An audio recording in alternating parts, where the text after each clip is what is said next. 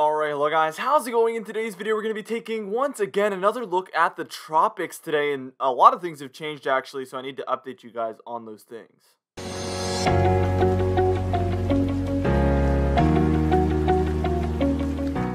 Anyways, for today's comment of the day, I want to know, do you think that all these systems will fizzle out eventually, and do you think that we're going to get into a quieter period here in the tropics, or do you think we're just going to take off from here really into the hurricane season? Let me know what your thoughts are moving forward, and I'll be picking one of those for tomorrow's video. Let's get straight into this video. And first things first, we're taking a look at that 2-day graphical tropical weather outlook, and for probably the third time in a row here, we have nothing here on that 2-day graphical tropical weather outlook. Now, as we look at the 5-day tropical weather outlook, nothing. So, as you can see, all gone. Nothing there in the southern Caribbean. But remember, I want you to remember one thing. We do have a system that we've been watching in the Pacific that is expected to possibly cross over Mexico into the Gulf of Mexico, and that all along has been our biggest threat actually. And as we take a look at the 5-day graphical tropical weather outlook for the Eastern Pacific, you can see we do have a 40% chance of development just to the south of Mexico there. And the expected track for this is towards Mexico, right towards the Gulf of Mexico. And don't be mistaken, this system will have a lot of trouble making it over Mexico. It's not easy for these storms to make it over there and stay in one piece over to the Gulf of Mexico. Basically, its only chances if it goes over the thinnest area there of Mexico, which still isn't that thin. But if it goes over the Yucatan Peninsula, that's a very long track, and it would have much more trouble that way. So the only chance that this storm really has is if it goes over the thinnest area straight into the Gulf and then kind of slows down and has an easier time developing. As you can see, the area that this system is over is very warm compared to normal in the oranges and reds here. So it is going to have an easier time developing than normal here in the Pacific, and also in the Gulf where it's expected to go is also above normal sea surface temperatures. So regardless of how you look at it, this storm should have an easier time than what is typical for this time of year, both for the Eastern Pacific and also in the Gulf of Mexico. Usually, I would say sometimes we do see Gulf of Mexico systems this time of year, but mostly offshore of the East Coast actually is the most common area, in my opinion, for tropical storms or subtropical storms to develop this time of year. And as we take a look at the 7-day change here, this is just how the sea surface temperatures have changed over the past 7 days. You can see that things have actually cooled down a bit there in the Gulf. As you can see, especially the central regions. The Eastern Pacific, where our storm is located, actually has warmed up quite a bit over the past 7 days. The reason this is important is because this shows us kind of where the momentum is. Is it currently warming or is it currently cooling? And will it continue to? Because if an area is warming up, there's more chances than not that it is still warming and will continue to warm for at least a little bit, or if it's colder, that it will continue to cool down, etc. So I hope that makes sense. So that gives us a little bit of insight into the momentum of the sea surface temperatures and how they are changing. Alright, now what we're going to do here in a moment is we're going to move on and we're going to take a look at the Gulf of Mexico on a chart. We've been showing that for the past couple days.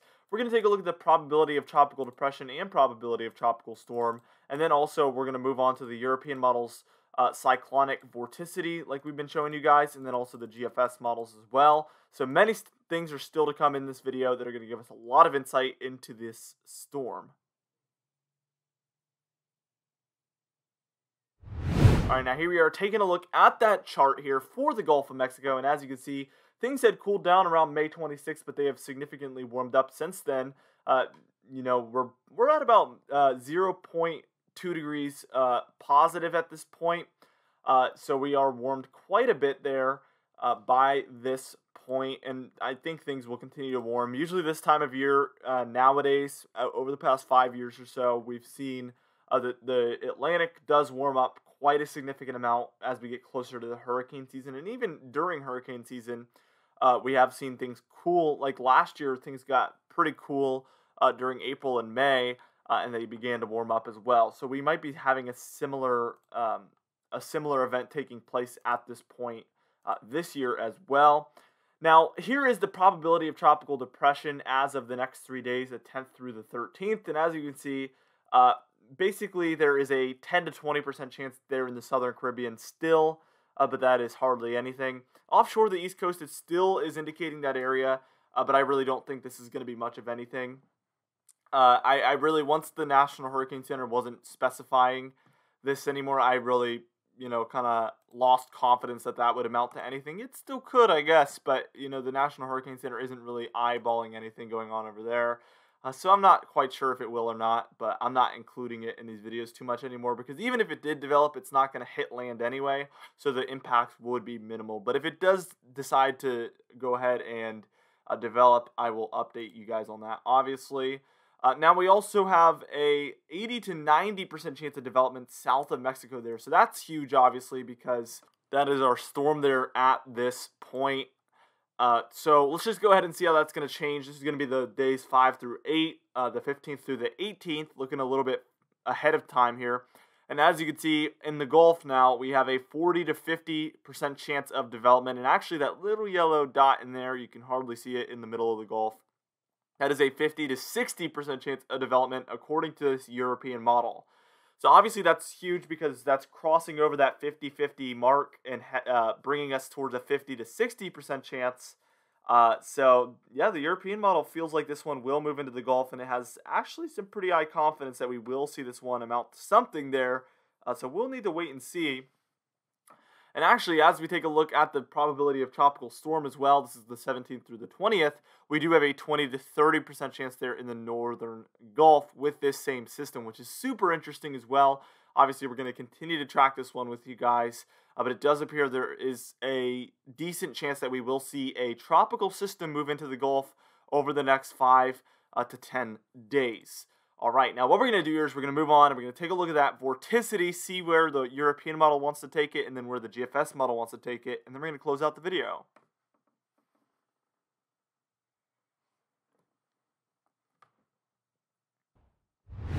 All right, now this is by Saturday morning, June 12th, and as you can see, we have that system crossing over Mexico. You see how it's crossing over the thinnest little region of Mexico? That is exactly what I was talking about. Where that's where it basically needs to go to be hindered the least amount. Okay, because the more it holds together, the easier time it will have once it crosses over. It's not going to have an easy time either way. Crossing over Mexico or Central America is not easy for these storms at all. Even crossing over the Dominican Republic and Haiti isn't easy, even Cuba. So to cross over Mexico is a lot bigger, and that's a lot more challenging for these storms to recover from. By the time we're taking a look at about 2 a.m. on Thursday, that's going to be June 17th, you can see that vorticity is located kind of to the northwest of the Yucatan Peninsula. This does eventually get its act back together by the time we're reaching Friday evening, I would say about 6 p.m. That's going to be June 18th. And as you can see, it actually is looking quite intense as it's approaching Texas and Louisiana. Remember, this storm, according to the European model, actually does have a 50 to 60% chance of being tropical storm status. So this would be a stronger storm according to this model. And as it reaches land, take this with a grain of salt because it can really hit anywhere. This is almost 240 hours out or 10 days. So basically we can't gather any sort of information from this that's going to be, perfectly accurate.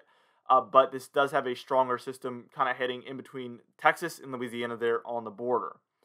Now the GFS model, it does have a lot of that energy in the Gulf, but it never really gets a storm together quite like the European model does. So there's a big difference there, but they both have that energy crossing into the Gulf of Mexico, basically. So that gives us a chance on both models, and there is some agreement there because of the fact that they both take this into the Gulf of Mexico.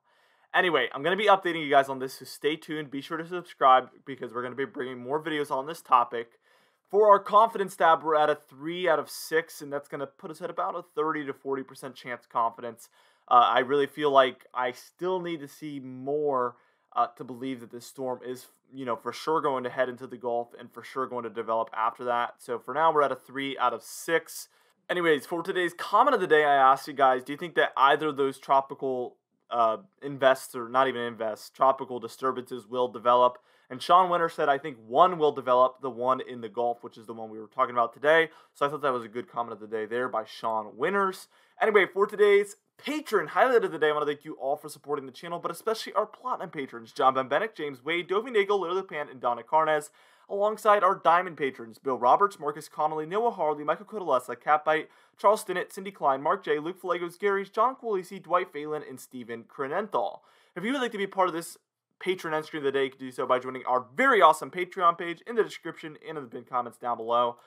I'd also like to thank our channel members, Hair Farms 1 and Catbite as well. That will be located next to the subscribe button down below if you're interested in joining that as well. Anyway, guys, thank you so much for watching this video. Be sure to destroy the like button. Be sure to leave a comment down below to help that YouTube algorithm out. And also be sure to subscribe if you like weather-related content. I will see you guys in the next video.